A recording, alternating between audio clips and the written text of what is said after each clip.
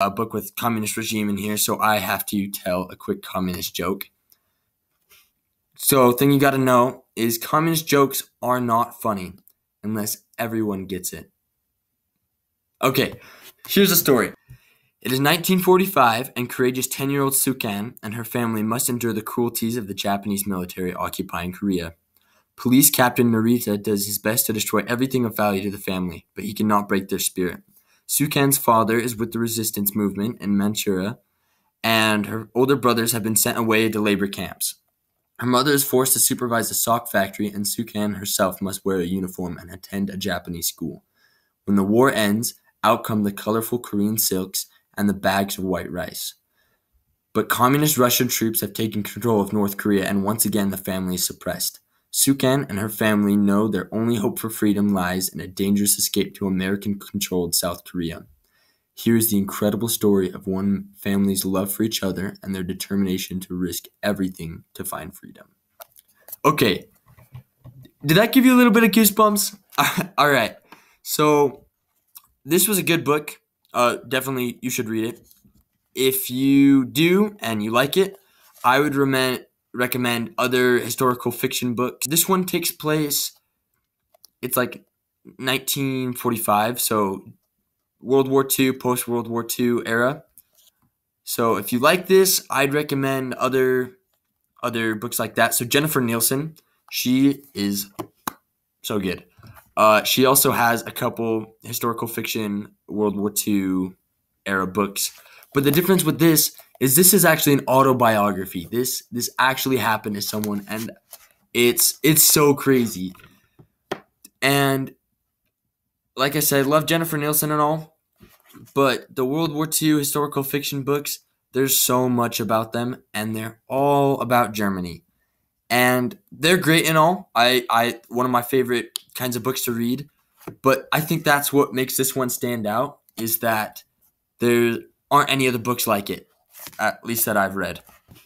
Age range, I'd say this is probably, 12 and older, depending on your maturity or your child's maturity.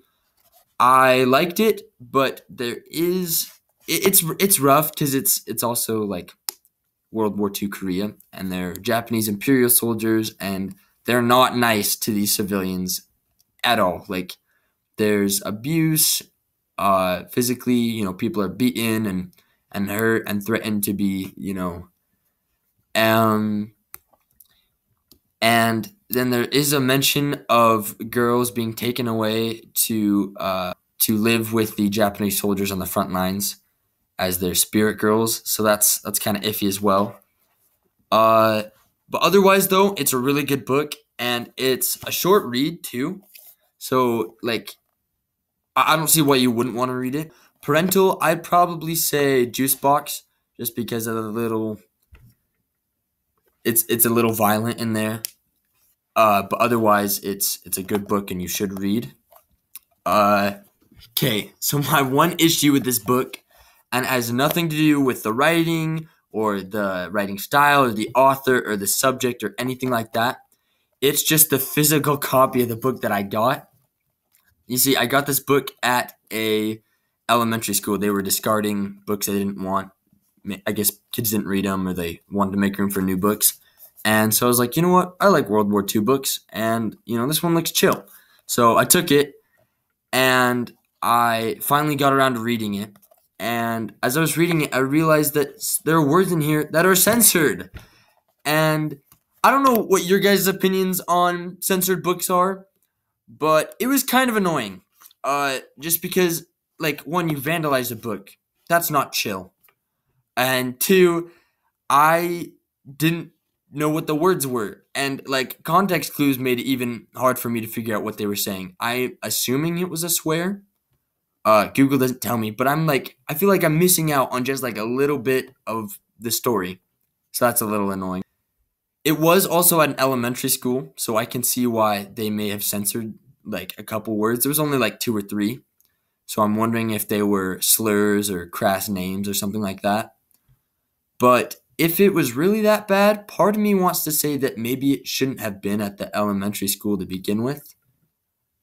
or maybe reserved for kids who are at least in 6th grade or 7th grade. I don't know.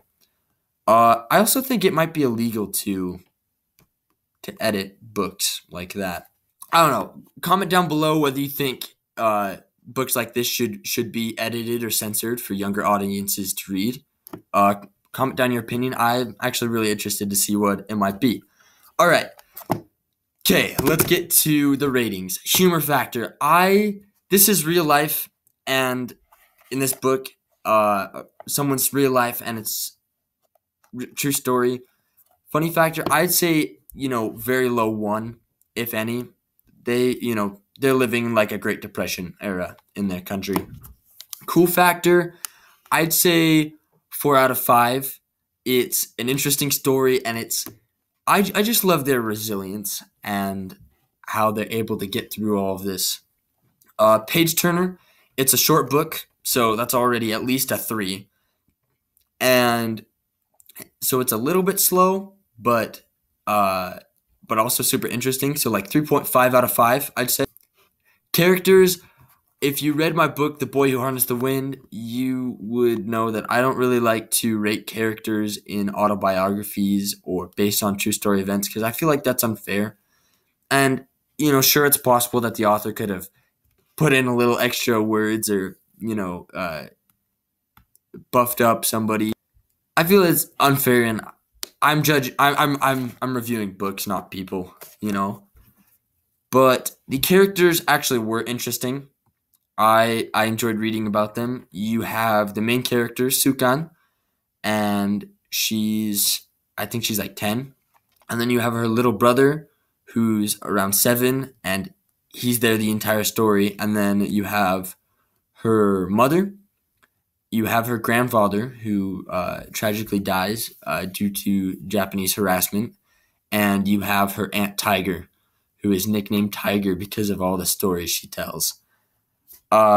So characters, if I had to rate it, I'd say 3.5 out of 5. All right, so for Rock's review, I have made kind of like an executive decision that I'm going to change Rock's review from my overall opinion to the average of my 4 factors: my funny, my cool, my page turner, and my characters. We'll see how this goes. I took the average of them, and I got 3. And then I re-rated page turner to a 4, and then I got 3.125. So I don't know how I like it. I'm gonna add that I like the book and bump it up to the Rock's review was actually a 3.5 out of 5. This was a really good book. I feel like 3.5. I don't know. I feel like that's kind of low, 3.5 out of 5. But that's going to be my rating. If you think I should change it, comment down below. I'm starting to hate that rating. I definitely like this book, and I think you would like it too. Make sure you get it. I'm sure you could find it on Amazon or something like that. If you like this video, make sure to show your appreciation by pressing the like button. If you want me to do a book that you liked or something that other people aren't reading, or if there's a book that you want to read but you don't want to put any work into thinking about if you want to read it or anything, I'll just review it and then you can see if you actually do. And if you want to get more content like this and hear about other books that you may like or should be reading, press the subscribe button. Hey, go out, read some books, live your best life. Thanks for watching the video. Cheers.